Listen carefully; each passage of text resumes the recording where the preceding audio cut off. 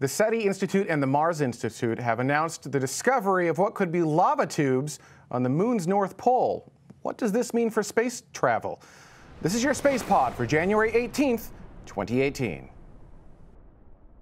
In a discovery based on data from NASA's Lunar Reconnaissance Orbiter, or LRO, and announced on January 11th, the SETI and Mars Institutes say they have found small pits in a large crater near Luna's North Pole.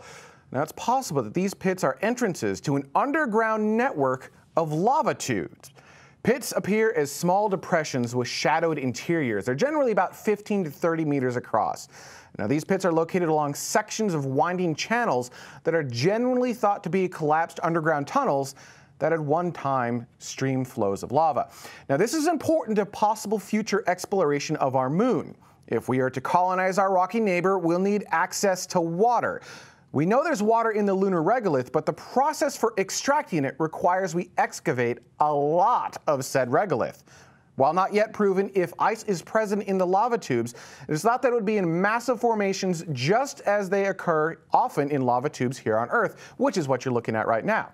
Excavation would be easy too, as sunlight would be available for solar power just outside of the tube itself. Now, these discoveries are located in a place called, and forgive my pronunciation of this, I believe it's Philoceus Crater, which is exciting to scientists for a couple of reasons. First, it's relatively young, which would allow scientists to study some more recent parts of Luna's evolution.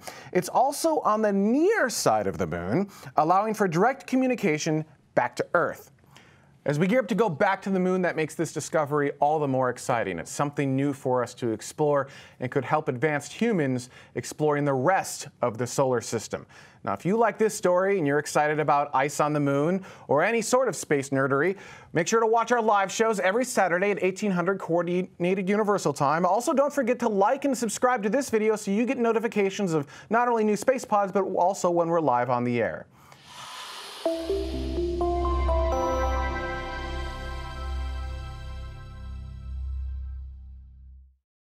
All right, one final note after the close. Normally, Jared or Space Mike do the Space Pods, and they have these really nifty, like, closing statements. Jared's Keep Exploring. Space Mike is Ad Astra. I haven't done a Space Pod forever, so I don't have a close, but because I'm all about the community, I thought I would give you, the community, an opportunity to create my closing statement. I am most likely going to immediately regret that. I will end up with a closing statement of Bodie McBoatface, but I think it would be fun to send it to the community. So what do you, the community, think my closing statement should be?